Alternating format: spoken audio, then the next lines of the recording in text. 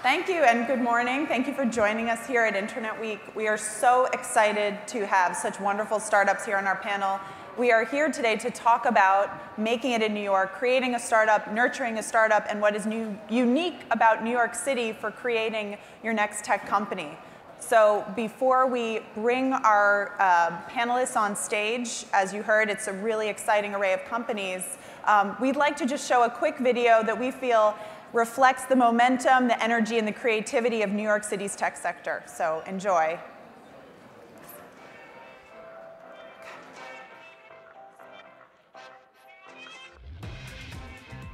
Welcome to Songset. We are DoSomething.org. We are Second Market. We're BuzzFeed. We're Tutor Spring. We are Shapeweed. We are Quirky.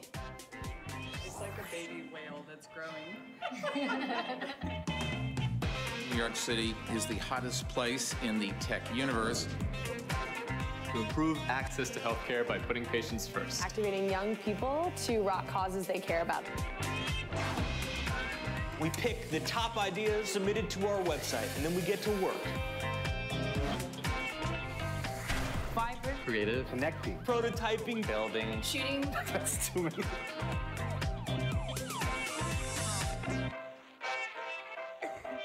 I like working here because it's just such an exciting place. I think it's fair to say there's simply no better place than New York City to build a digital business. We are made. We are made. We are made. We're made. We are made. We're made. We are made In New York.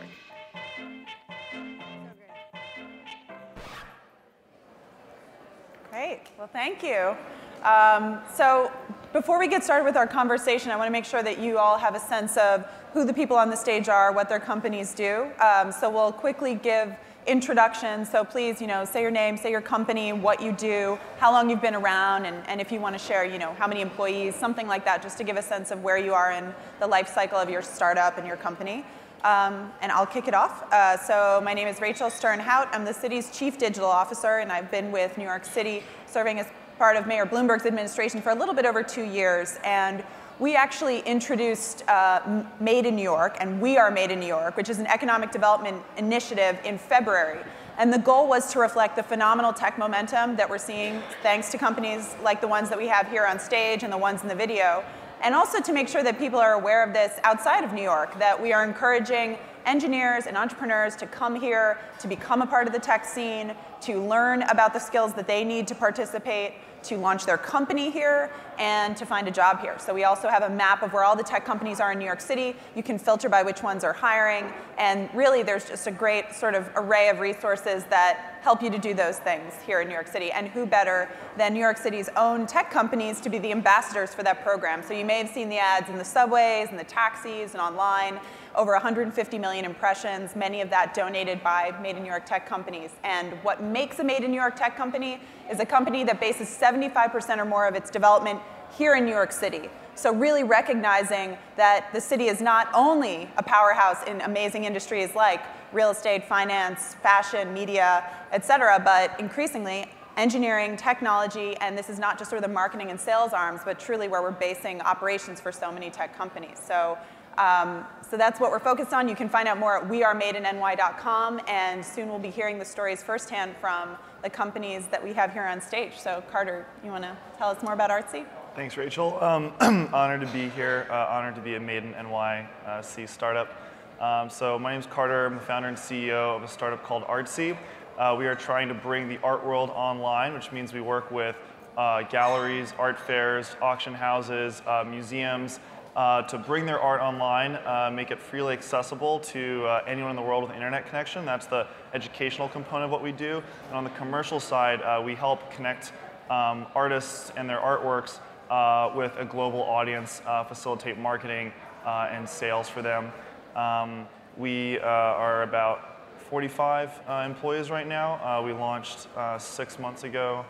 Yeah, I always like to say that as a company whose core value is bringing together not just science and technology, but also art and design, we really think of ourselves as a company that only ever could have existed and thrived in New York City. Wow, great. Alexa? I'm Alexa von Tobel, the founder and CEO of Learnvest. The company's been around about 3 years, and we are trying to make financial planning as consumable as getting a gym membership. So users can come to LearnVest. There's tons of free tools and content to learn about what you need to do with your money. But if you want to upgrade, we actually connect you to a certified financial planner who's on our staff. They're all across the country in all 4 time zones, and they'll give you unlimited access to advice. So we've raised about $25 million led by Excel, and we are now between employees, consultants, and just starting interns as of this Monday, about 100 employees. Wow, great. Thanks, Alexa. Oliver? Thanks so much. My name is Oliver Kharraz. I'm founder and CEO of ZocDoc.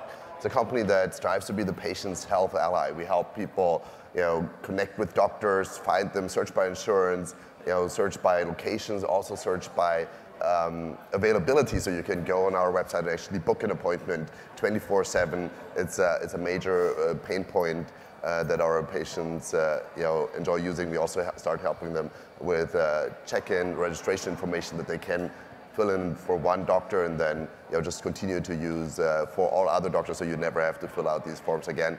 3 million patients a month use ZocDoc to find a doctor and connect with one.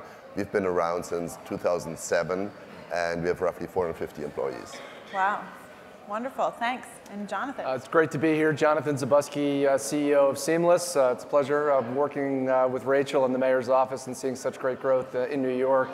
For those who don't know, Seamless is an online and mobile service that connects diners with over 12,000 restaurants around the United States and the UK. Helping people place orders for delivery and takeout. And for diners, it's really a local discovery platform, helping you decide what to eat, where to eat, what to eat, and ultimately placing that order across a smartphone, a tablet, or even the web. And for restaurants, we're really helping small business compete more effectively, helping them drive new diners to their restaurant, managing CRM, loyalty, engagement, and ultimately managing their operations more efficiently. We have been around since 1999. We are in probably chapter number 4. It's been terrific to see the New York City startup scene continue to evolve. We are just over 300 people. That's it. Great, thank you. An awesome sort of collection of real consumer web powerhouses from New York City. And great names. So I think we'll talk a little bit. We'll have basically about half an hour of conversation, then we'll open it up to questions from the audience. And I think I'd love to start with why you decided to base your company in New York City, and then we can also get into some of the challenges of being in New York City and unique advantages and sort of how you deal with all that. So whoever wants to jump in, obviously you all have great companies. You could have founded them or grown them, moved them to anywhere in the country. Why did you decide to found and launch your startups and companies here in New York City? Well, LearnVest aims to really disrupt the financial planning space, which is a pretty outdated, not so sexy space, much like ZocDoc did for helping really empower patients. We're trying to help empower the everyday American, and this is the finance capital of the world, so it made a ton of sense. But also we have a large media component creating tons of content, and this is also the media capital of the world. So for both of those reasons, it made a lot of sense. That's great. We hear that a lot with sort of the intersection of so many big industries can help, and as all of those evolve and become more digital, there's a huge amount of opportunity. Anyone else see that with disrupting industries? I mean, I think the elephant in the room is obviously, why didn't we go to Silicon Valley and San Francisco, right? And I think there are actually some distinct advantages that New York can offer. So for a company like ours, where we need to be good not only on the engineering end of this, but this is really a people business as well, because patients are people, doctors are people, office managers are people. We need operations, we need sales, we need a lot of other talent pools that are very, very easily accessible in New York. And then you have the advantage, starting a movement the way that ZocDoc does, where we say, hey, healthcare should be a lot simpler, a lot more accessible, right? Like, where better to start this than in New York, where every 6 doctors gets trained. You want to get them early, you want to get them at the point where they actually still formative and can think differently about what they want the patient experience to be. So that was a huge element to it. And I would also add to that I think since we started in 2007, this question gets asked less and less. Like, everyone completely gets why you would start your startup in New York. I think the mayor's office has done a great job, and explaining that not only to New Yorkers, I'm a New Yorker by choice, I love the city, it's totally clear to me like why someone would want to be here, but also tell that out in the schools that are on the northeastern shore, where these engineers always thought they have to go to San Francisco in order to find a job, and now it's clear to them, yeah, you can stay in New York. There's a healthy, vibrant ecosystem. It's not only this one company or this 2 or 3 companies where you can actually like go on and have a career. There's an abundance of different companies, and you know this is a good choice. You don't have to leave and go west. That's great. Yeah, I would say for Seamless, trying to disrupt also another sort of slow-moving, slow to adopt new technology industry. For us, really 2 main drivers. One is diversity of thought, and I don't think you're going to find a place, and having lived in San Francisco for 8 years, a wonderful place, the diversity of thought, whether it's culturally or whether it's the experiences people have, I just think that the number of new ideas that come together, here are just outpace anywhere else in the world and in the country, at least in my view. And then, second for us, at least in our case, is proximity to a really broad range of constituents. Much of our thought is not happening inside of our four walls. It's actually happening in the restaurants, with the consumers, out on the streets, in these kitchens, talking to owners and operators, and the ability to access, so many thousands of them in such close proximity to our headquarters really, creates a lot of advantage for us. That's great.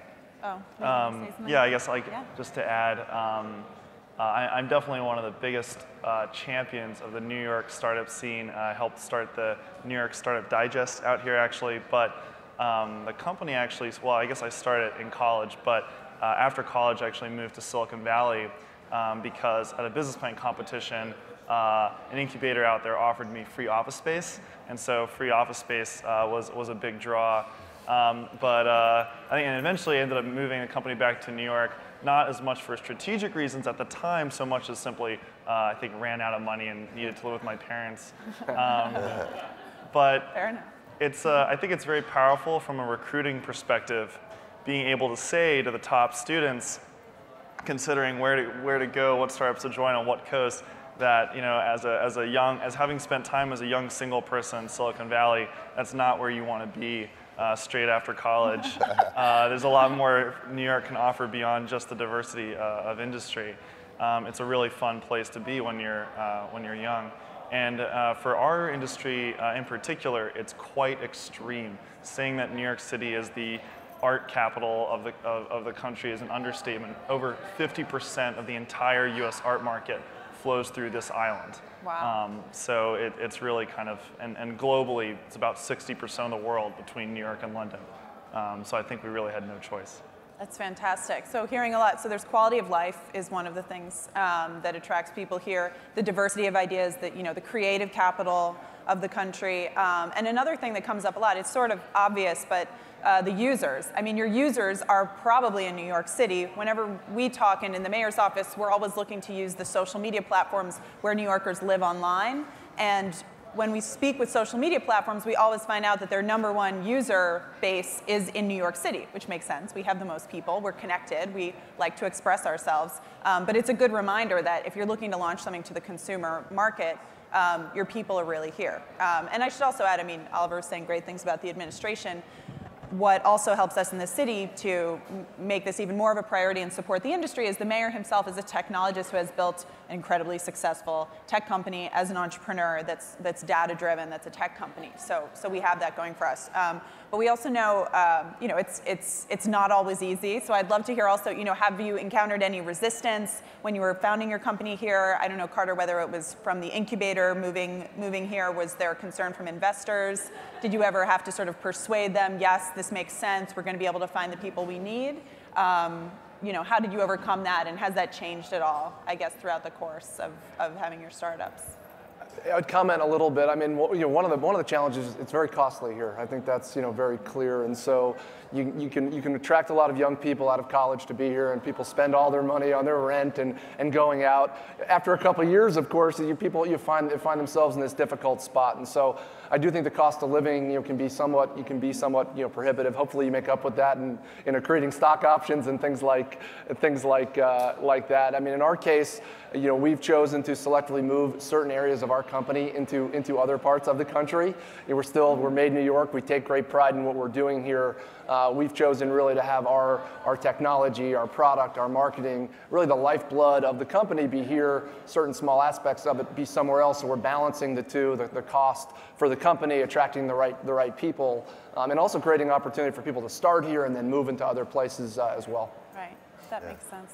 I mean, it's an interesting thing. I mean, while it is challenging, we started ZocDoc in my co-founder's apartment. Was up in Harlem. We had the most room of any of us, and we were congregating there until the ceiling came down, and we had like fight with the landlord. And so it was definitely challenging. It also creates great wartime stories. I think once you are of a certain size, obviously the real estate is always a challenge, right? It's lumpy. Like we go through these cycles of like this looks much too big for us, and then it's suddenly elbow to elbow, and there's not a whole lot of things that you can do around it, and then finding adequate space that is actually startup friendly, so that you don't just go down there and if you're not wearing a two-button suit and a tie, you look like the help. Those are the kind of environments that we need to find more of. I think it's starting to happen, and more landlords are warming up to the idea of having a startup, renting with them. We are certainly very, very happy with where we are, but the real estate was always, a challenge. We used to, our second office was right across from Bernie Madoff's jail, and I think every time one of our sales people sold something, they did their little victory dance, and he could probably see them. I'm still thinking what he sort of thought about that, but this is the kind of real estate that we had to take. Great. I think that probably one of the biggest challenges is hiring technologists. So Learnvest has about 18 full-time technologists now, and we're trying to hire 10 more. And I just think, I know this is a challenge for all startups, so that's one. I think just in general, funding gets easier as you get bigger and as you make more progress. So a seed round in New York or anywhere in the country is always really hard. It's getting easier. When I dropped out of business school in 2008/9, and there weren't really a lot of seed networks. Now there's Techstars, there's General Assembly, there's a lot of really great infrastructure. You guys have done an awesome job. So I feel like that problem has gotten better of connecting angels to good ideas. But yeah, I mean, I think hiring is always something in scaling, and we just outgrew our floor, which we thought a 5-year lease sounded like plenty of space, and it's been less than a year, and now we need more. So space is always a problem. I would comment that I think the recruiting problem has gone way down. I mean, relative to Silicon Valley, I don't know, I think there's just so many amazingly talented people now that are really warming up to New York, and we've certainly seen that recruiting has gone a lot easier. Maybe that's just a function of us growing. I would say one problem maybe is that in Silicon Valley, my experience from startups there is that because there's no distraction, there's nothing to do. Right. It's like a monastery, and people just hunker down and will work a lot more intensely. I mean, I guess that's both good and bad, but that is as one Silicon Valley founder put it to me, he's like, it's a monastery, Right. And so he said it's very good for being focused. So that was maybe one. Yeah.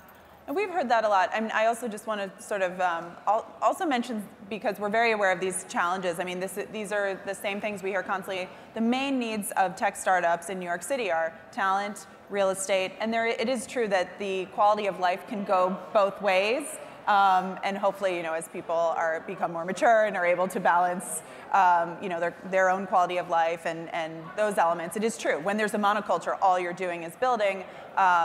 Perhaps later on, the monoculture is less enticing, and the advantage is you're fully focused. The disadvantage could be less diversity of ideas, because there does start to build up a little bit of that bubble, an echo chamber of the tech sector. But I totally agree, it goes both ways. Just to mention a few options in terms of space, both for all of you, but also for anyone who's watching on the live stream. So the city has a few different programs. Obviously, there's the red hot markets of Flatiron area, close to where we are, as well as Dumbo, which has about 99% occupancy for their commercial real estate. And we can't help you in those markets because they're doing pretty well on their own. The mayor believes very strongly in competition, free market. there are many different opportunities and resources and benefits for other areas of New York City. So for example, right now there's a competition that will be opening up in shortly, the Take the Helm competition. You can learn about this on wearemadeinNewYork.com/launch, where you can get grants for up to hundreds of thousands of dollars to move to downtown Manhattan, where there is lots of very high quality commercial real estate space. As well as there are a number of discretionary benefits for areas of downtown Brooklyn, the Navy Yard. The Navy Yard actually right now is fully occupied. But there are different areas and there's different opportunities where we can offer space there at lower rates. There's also incubators that the city runs itself. The city also invested in General Assembly, which a lot of people know. And there's a network of several incubators across the 5 boroughs where people can find that low-cost office space. Talking about talent, obviously this is one of the #1 priorities of the city, of our office at NYC Digital, the New York City Economic Development Corporation, which does great work in this area, and the mayor himself. This is the reason behind the NYC Applied Sciences initiative. And if you're not familiar with that, that's the initiative that's bringing the massive new engineering campus to Roosevelt Island, the Cornell Technion School. It's also led to the Center for Urban Science and Progress at NYU Poly and Columbia University's Data Sciences Institute. And what this will do is add 2,000 PhD engineers to New York City at its height when it's fully built out. That's a little bit of a ways off, but right now the beta class is actually in progress. They're housed at Google's headquarters, which they donated as the campus is built out. And this is because we know that we need to make long-term investments and shorter-term investments in order to really solve for this. It's also part of why the mayor is such a strong proponent of immigration reform, because we know that a lot of this talent does exist. This is a national challenge. We talk regularly. So just to make sure that people are aware of those challenges, also it's why we launched We Are Made in New York, so that people know there are thousands of jobs here. I think perhaps in the past, the perception has been that if I move there, what if it doesn't work out? I won't be able to find another gig. We want people to know there are thousands of opportunities. So again, all that's on wearemadeinNewYork.com.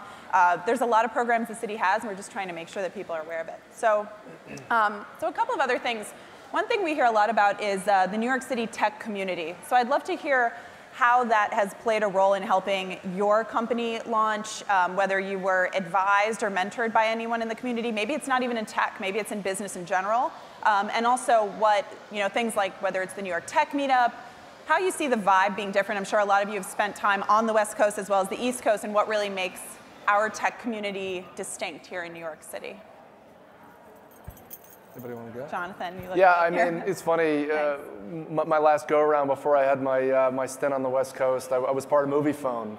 And so if you think back to, for those, maybe I'm dating myself a little bit, this is pre-AOL days, but that was really one of my really interesting experiences in the late 90s working with this group who founded MoviePhone, and really the first go-around, really the first round of technology innovation that was going on. And so for me, reconnecting with those guys who are now all running companies, whether it's Return Path or whether it was Mimeo, a bunch of CEOs have come out of the MoviePhone post AOL days and the next thing. So over the last couple of years, what I've seen is, we were talking about this before, I mean, a year and 2 and 3 years have made such a huge difference. There's so much more experience here.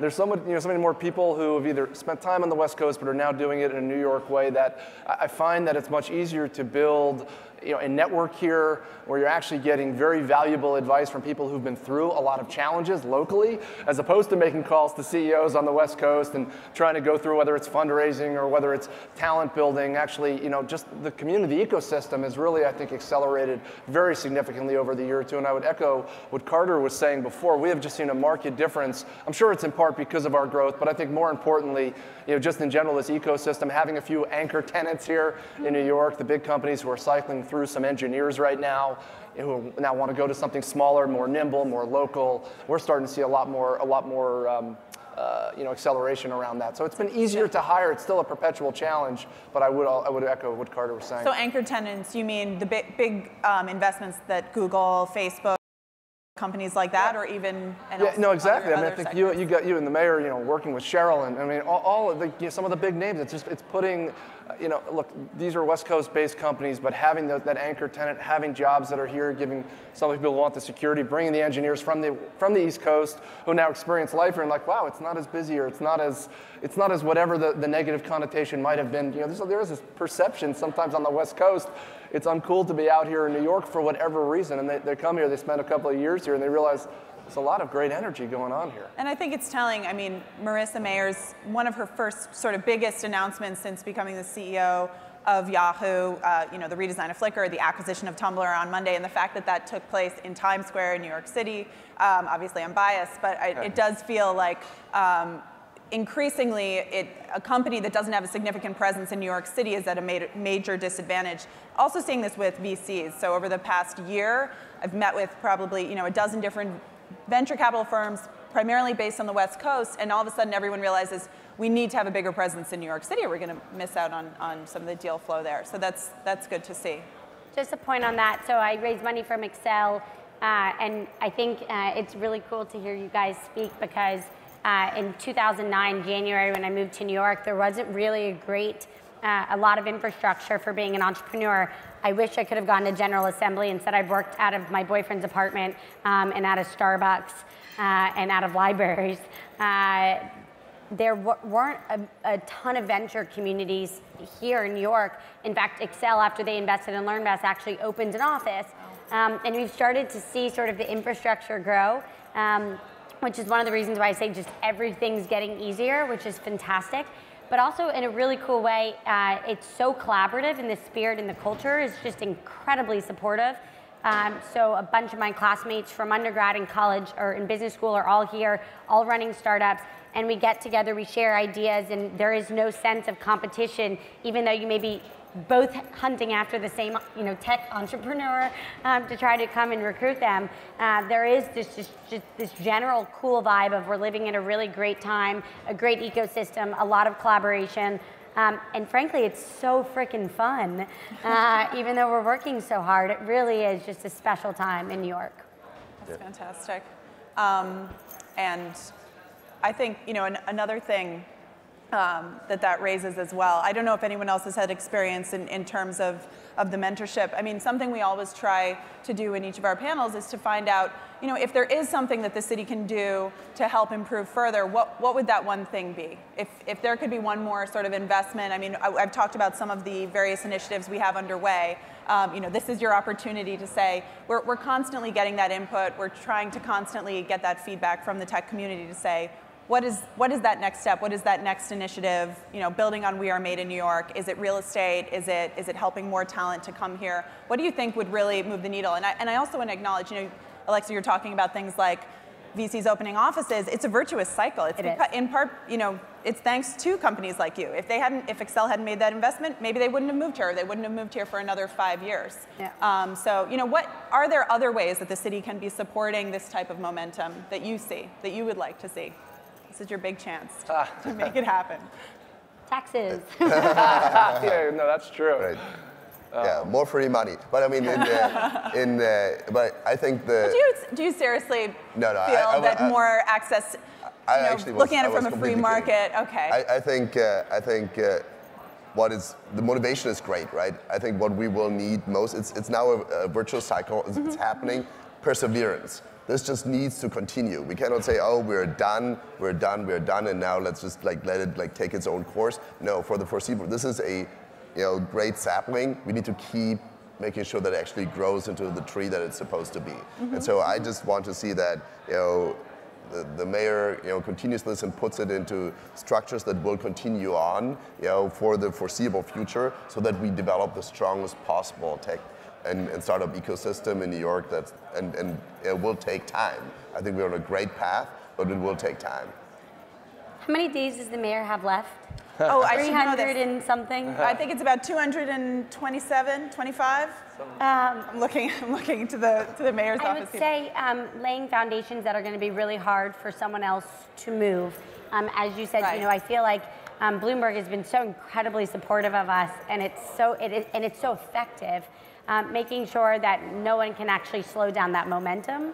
And so making sure whatever policies are in place, whatever grants are in place, that they're going to outlive him. And I think that's a great point. And also, think that's really pretty critical. encouraging the tech community to speak up, because I think oftentimes, and I probably fell into this as well, when I was, prior to this, I was an entrepreneur, and you think, we don't need sort of these conventional structures and institutions, but the truth is that the city is listening, your elected officials are listening, and as sort of the future of New York City's economy and where you're going to be creating the jobs for the next generations of New Yorkers, everyone wants to know what they should be doing to keeping this going. So I really, encourage all of you to continue to speak up and say this is what we need as the tech sector to sustain this growth, now, going forward, in 2014 as well. I think that's happening. I think everyone's waking up to that agency, that political agency, and things like New York Tech Meetup are really crucial in those elements, but I think, just sort of keep it coming.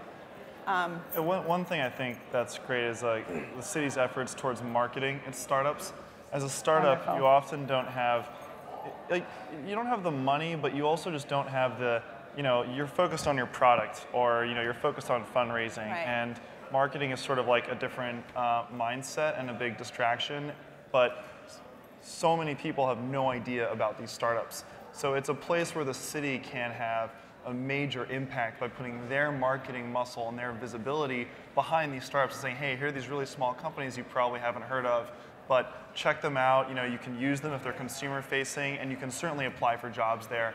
And I think that just is such a powerful way of engaging the community, and hopefully it's so amazing sitting in the back of a cab and I'm like, oh my God, I know those are my friends. Like, that's amazing, and we can't wait to get in the back of a cab ourselves, and I think keeping that momentum going is a really powerful way that the city can plug in. And the city's very happy. We're recording the footage already. Yeah, the city, and I'd love to sort of bridge into how everyone can be a part of that marketing. The city's very happy to play that role. A little bit of background and history on the Made in New York mark that you saw in the video, and that is at the center of the We Are Made in New York campaign. So it was initially created for the film and TV industry by Catherine Oliver, the commissioner of the Mayor's Office of Media and Entertainment, an industry a lot more visible than the tech sector, because people are out, they're filming in neighborhoods. They are sometimes perhaps slightly disruptive to your everyday, and what the campaign wanted to show is, okay, so maybe sometimes this could mess with your parking, et cetera, but this is having a massive economic impact on New York City. It's creating thousands of jobs, adding millions of dollars to the economy, not only through the actors and the people who are filming, but all of the secondary businesses that benefit as a result. So similarly, as our office expanded and NYC Digital was added, the idea was, well, now we're seeing, first of all, the confluence and the convergence of film, TV, storytelling, and digital, and the line is really getting blurred in terms of where that distinction is. And also, let's recognize similarly this sector that maybe is a little less visible, that people don't see. So creating the map that shows those companies, and then creating the ad campaign that gets New Yorkers to be interfacing. And that campaign ran all across the subway, speaking to the diversity that really reflected the phenomenal diversity and vitality, how dynamic the sector is. And the idea was, we really hope that a young kid riding on the subway would look at one of those images and say, hey, that could be me in a few years. Maybe I'll take another math class or another science class, be inspired, and what a cool job. I mean, look at how cool, and we didn't, it was real people, and because the energy's really there. For any tech company that wants to be a part of the campaign, just to explain a few options, you can use the hashtag Made in New York to talk about on Twitter why you love being in New York City. We will retweet you, we'll promote you, we'll include you in our documentation. You can do the same thing on Tumblr, obviously, as well. You can create a video. So that video we had there was based on compiling and producing a sizzle reel out of a dozen different videos that we got from tech startups in New York City, reflecting why they're here. There's all these directions for how to produce your video at wearemadeinny.com/video, actually, on the Participate tab. You create a 1-minute video, and we'll add it into that reel, and you can start to reflect that even further. And finally, another way that you can participate is if you want the mark, if you want to apply to use that mark of distinction on your own website to say, we are made in New York, there is a workflow, so you can apply for the mark, you can get added to the map, which is fully interactive, and if you meet the threshold for the requirements, you can have that, and you can help to further show your New York City pride. So this is a very inclusive campaign. We want everyone to be a part of it, because you are the campaign. I mean, you are the best possible advertising, and we're looking to expand that further. We're going to be coming out with more and more stuff in the coming months.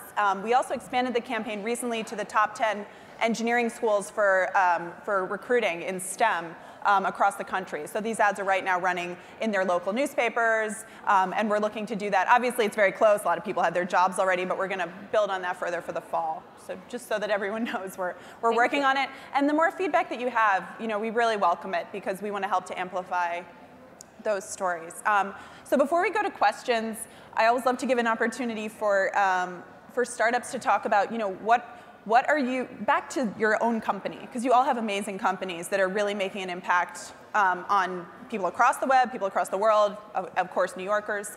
What are you really excited about right now that's either something you just launched or you're about to launch that you want to make sart that people are aware of? So whoever wants to let us know. I mean, as I was telling you earlier, like just yesterday we launched the Art Basel in Hong Kong art fair on Artsy, and Art Fair is basically a lot of the world's best, for Art Hong Kong in particular, is sort of like the world's best galleries from Asia, all coming to Hong Kong for this one fair, biggest fair in Asia.